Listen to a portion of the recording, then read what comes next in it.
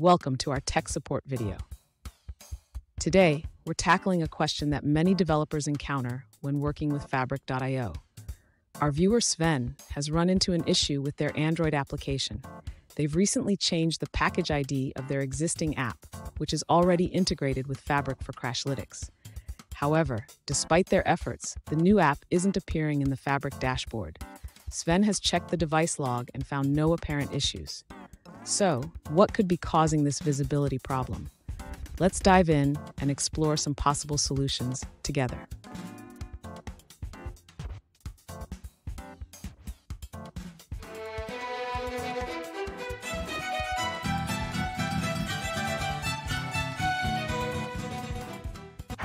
Alright guys, welcome back to another tech video. Today we're going to be going through your question, answering it, and hopefully finding that solution for you. Now, don't forget to stay just a little bit crazy like me, and hopefully you'll get to that resolution. Anyway, on to the video. Cheers. First, let's understand the issue. You've changed the package ID of your existing Android application, but the new app isn't appearing in the Fabric dashboard.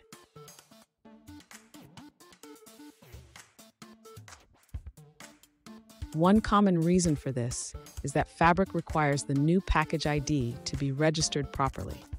Ensure that you've added the new package ID in your Fabric account.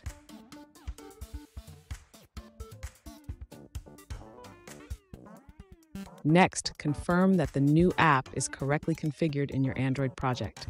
Check your build.gradle file to ensure the application ID matches the new package ID.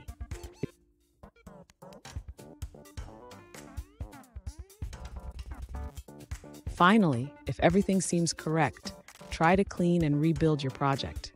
Sometimes, cached data can prevent the new app from appearing in the dashboard.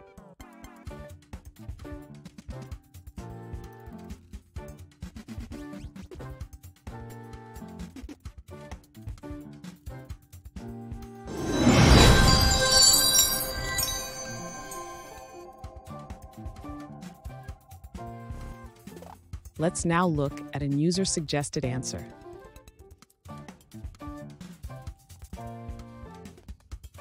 If your new app isn't showing up in the Fabric dashboard, try manually specifying the package name. This prevents Fabric from using the old package name automatically.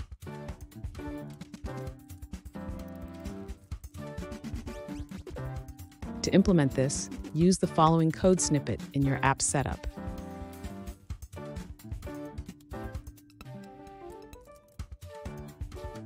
For more detailed guidance, check out the full post linked in the description.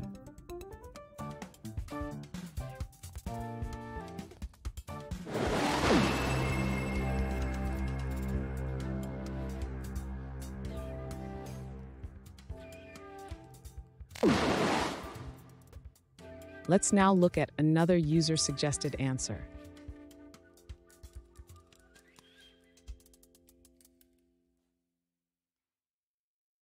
To resolve the issue of your app not showing up in the Fabric dashboard, first ensure all dependencies are included in the Gradle.build and the manifest file.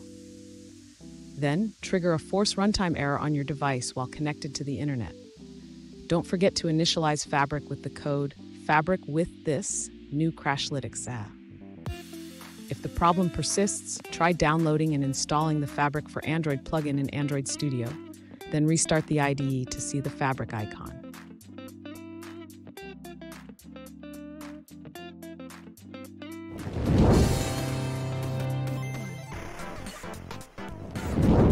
Let's now look at another user-suggested answer.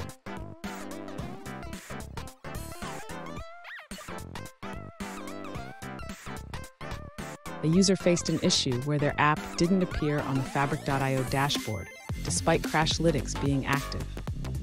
They noticed a successful report upload in the logs, but were redirected to the tutorial instead.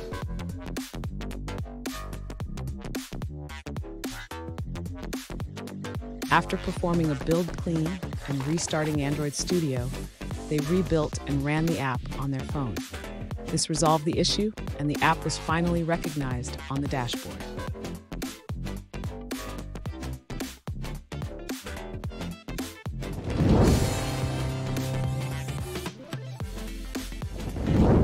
Let's now look at another user-suggested answer.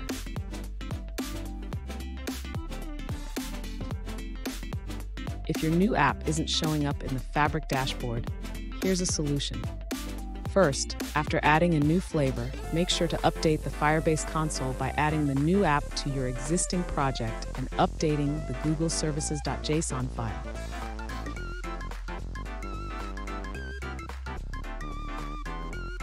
Next, if the app still doesn't appear, link the new app in the Crashlytics section of the Firebase console. Also, ensure that you have the owner role for the Firebase project.